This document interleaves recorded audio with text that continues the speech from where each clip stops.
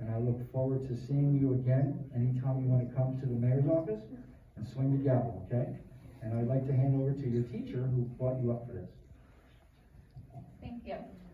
So, as you guys know, with all the hard work that COVID has brought us this past school year, being a student is hard enough. Owen makes his meets. He's at every meet. He does all his work. He's so curious, always asking me when we're going to learn different new things and what different things mean. And he's such a pleasure to have in class, such a great kid. And then I found out back in December that he was running a toy drive for his fellow patients. He blew me away. He is such an amazing kid, and I can't wait to see what the rest of his future brings.